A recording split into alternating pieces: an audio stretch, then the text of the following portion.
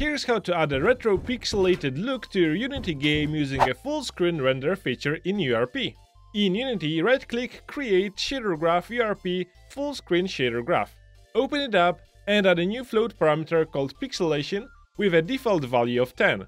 This controls how pixelated the screen becomes. Add a screen position node and set its mode to raw and connect it to Posterize node as input.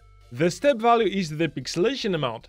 Add a screen node, combine its width and height, then divide the RG2 output by the pixelation parameter and connect the result to the Posterize steps input. This keeps the effect consistent at any resolution. Drag the Posterize output to a URP Sample Buffer node with source as bleach source to sample the screen color. Then drag it as a base color and save. Create a material from your shader, open your active renderer, add a full screen pass render feature and assign your material. Your game now has a retro pixelated screen effect.